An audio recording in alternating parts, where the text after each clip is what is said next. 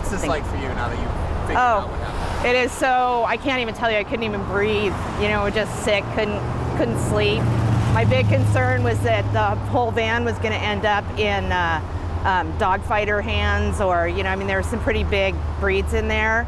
And, you know, I'm just so relieved that they're safe and they weren't just left to bake in the van either, because it's over 100 degrees down there.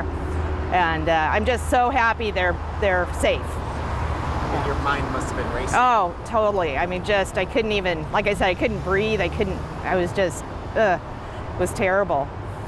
So, yeah. So these are all like, they're pets, but they're valuable pets. Very valuable show dogs. Most show dogs are pets first, and show dogs second. These dogs, they sleep in their beds. They, you know, it's just like any other pet, except that they're also very highly trained, and they conform closely to their breed standards. They're all going for points to be #1 or to go to Westminster or some of the other big shows.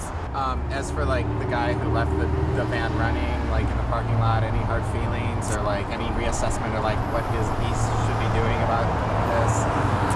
I am assuming that he's learned a pretty hard lesson.